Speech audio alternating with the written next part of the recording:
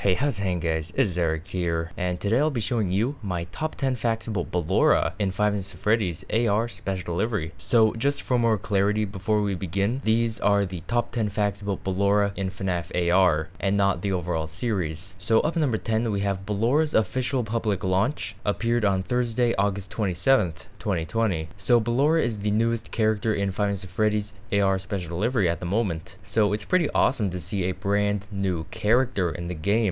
I believe the most recent newest character was the Mangle, if I'm not mistaken. Man, that was like so long ago. And up at number 9, we have that Ballora was actually teased on Saturday, August 15th, 2020, and throughout the month. So on that day, each subscriber to the Fazbear Funtime service, aka each player, was sent an email subjected "Shh." And if you open the email, it reads, "It's oh so quiet." So of course there was quite a few speculations toward what this could have meant back then, and it seemed that it led up to the arrival of the one and only Ballora. And up for number 8, we have that when Ballora appeared in Five Nights at Freddy's AR Special Delivery, a rewards icon appeared in the shape of a pair of tickets. Now you may be asking, why do they appear as tickets, and what do tickets have to do with Ballora? The answer to this is from a teaser image courtesy of Illumix. The teaser image in question appeared as a teared up poster on a brick wall, advertising something called the Fazbear Circus. And if you look to the right side of the image, you'll notice a shadow likely assuming the shape of Ballora. And up number 7, we have that Ballora charges with purple eyes. You can see this when she's charging cloaked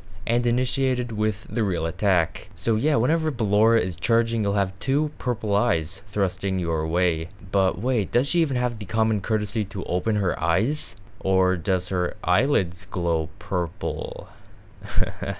I don't know, who cares? Glowing eyelids are pretty cool, I guess. And up number 6, we have that as soon as the email that we talked about in fact number 9 came out, fans were stumbled on the prediction of this email was signifying that the Lefty would be the next new character in the game. The lead evidence the community accompanied with was the title of the email being "Shh." And if you played the Ultimate Custom Night and are fluent with the Lefty voice lines within the game, you definitely commemorate that pretty much each of her voice lines begin with "Shh." And later on it came out to being Ballora. I remember back then regarding the package, literally everyone thought Plushtrap was in and would eventually come to the game afterwards, and literally I must have been the only person to see that and think of the Mangle. And then that led up to Mangle's appearance in the game. And I was right for once in my life. I guess FNAF doesn't count on math tests, do they?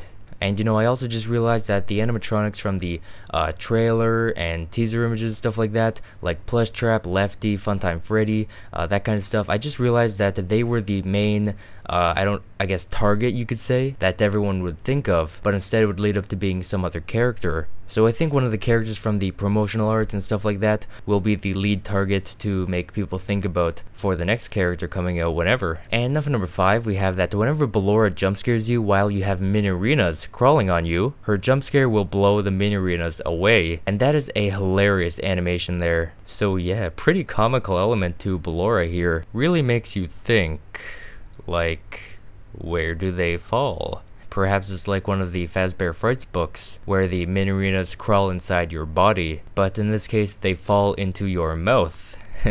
20 likes and I'll make a theory video on that.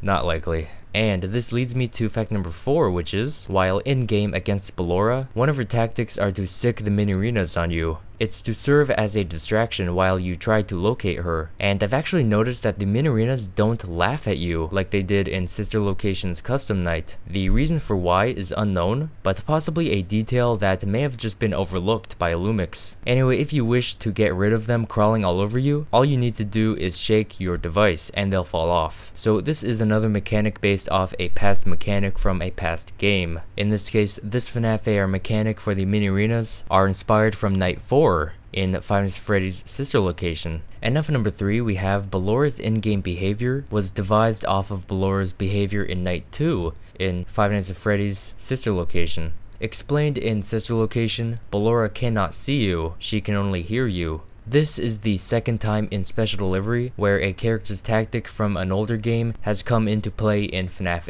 AR. The first encounter of this was actually the Five Nights at Freddy's 2 mask mechanic. for some of the toy animatronics in FNAF AR. Tell me in the comment section below other characters' mechanics you'd be interested in seeing refashioned in Special Delivery. I'd kinda wanna see old Foxy in the game, where you'd have to flash your flashlight at him to defend yourself. Yeah, just like in Five Nights 2. And now for number 2, we have that while in-game against Ballora, you definitely notice that there being no button to emit a controlled shock. So that has to be pretty damn scary not to see as soon as you notice its lack of presence. Anyway, instead of that, you'll have what appears to be an audio meter. So we're introduced to a brand new mechanic never seen before in any capacity in FNAF AR. So if you study the audio meter, you'll discover that it's measuring you and Ballora. But measuring what?